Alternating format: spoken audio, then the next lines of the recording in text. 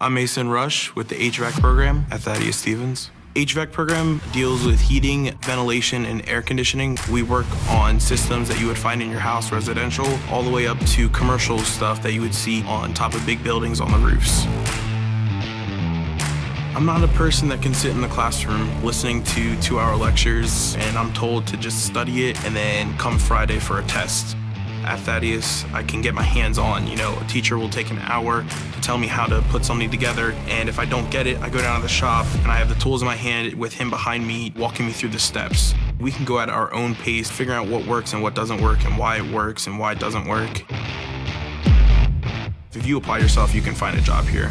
Every week, I get a whole list on companies looking for an HVAC technician. If you leave this school without finding a job, you just didn't want to find a job, period.